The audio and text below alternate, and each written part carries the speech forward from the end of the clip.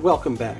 Let's continue by looking at a tab that allows us to bill our claims electronically through a clearinghouse. Let's continue on with this screen by going to the e-billing tab, where I can see a number of different e-billing claims here. Now, I could have deliberately had a large group of claims, some that are set for e-billing, some not, some for paper, etc. But I can click this button right here and it will isolate or find all claims that are marked for batch billing. So I could have done that ahead of time, or if you have a group, let's say a couple of these aren't marked, and you want to find them, you want to mark them all at once, you can just click this button right here, and it will mark the entire batch. We'll reset that, and now they're all marked for batch billing. You may also want to do that if you find a group that you previously sent and something went terribly wrong with the clearinghouse, and you just wanted to reset 20 or 30 of them at once. You could find that, and by clicking this button here, it will reset the entire batch so that it's ready to go when you click this button here. So let's talk about those buttons to the right. I could send just a batch for Dora here, not a batch, but rather one claim for, looks actually like I'm on Jennifer's records here, but if I were on Dora's there, now it says Dora Tata there, I could send just that claim electronically. Or I could click this button and it will take everyone who is marked with an X. So even if, let me isolate a couple of them or remove them from that group.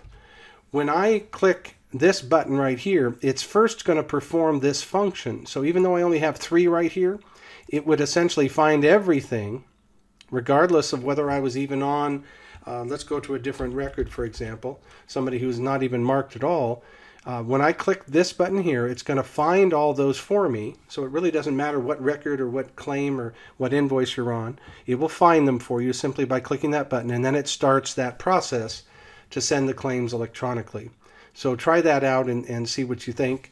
It will create a print image format for each of those different items, and you'll be able to then upload that to your clearinghouse. Now here's how you upload it.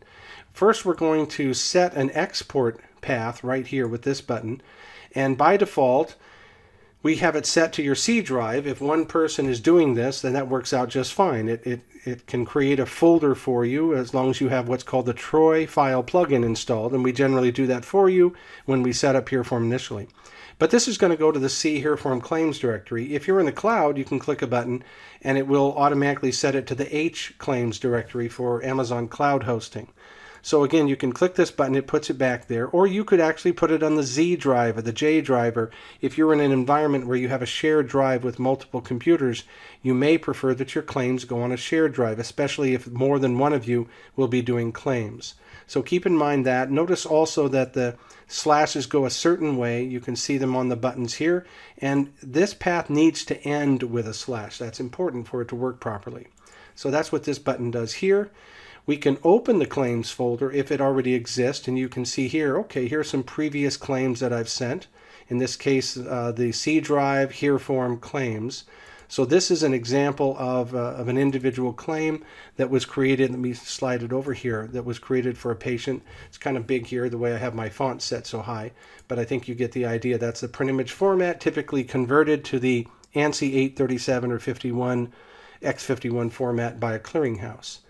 So that's how you can open the claims folder if you want. But generally when you go to upload a claim, you'll navigate to that folder. It will ask you where are your claims, and you just need to know, just like if you're going to upload a picture to Facebook or something, you need to know where that picture is. Well, in this case, your claims are C, HearForm, and the claims folder right there. So that's the path you would navigate to. Once you do that, it typically remembers that location so you don't have to enter it every time. So here I can open the clearinghouse. Let me make this a bit smaller, the clearinghouse page. And in this case, it could be with Optum or MDON, now called Change Healthcare, with Apex EDI, with Office Ally. I know I'm forgetting a few others. But this particular area here allows you to put in your username and over here your password. Why would you do that? Because let's say this is your account name there, and your password is, whatever it is. You may not want to have to type that in every time. So if you just click copy then you can paste that right there and paste it down here.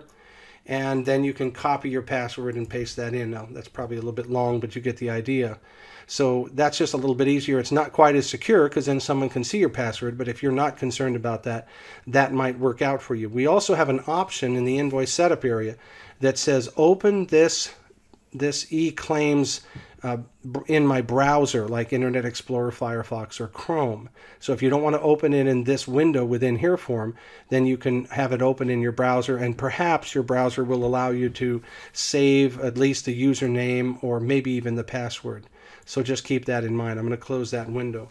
The final area down here will create a claims folder if you don't have one. I already had one, but that little button will create a claims folder, and that has been created. Now, again, if you don't have the necessary plugins, I'm not sure if I can get to them from here. Let's just see. That Troy file plugin right there is essential for this to work properly. So if you don't have that, you can go up to the scripts menu, number 23, and it should automatically install that for you. So if you're not able to create claims or folders or a few other things, then you need to install your plugins and perhaps your fonts first. The same is true of creating audiograms, for what it's worth. So I think I've gone over everything in this area. We'll look at the history and CMS 1500 setup area in just a moment.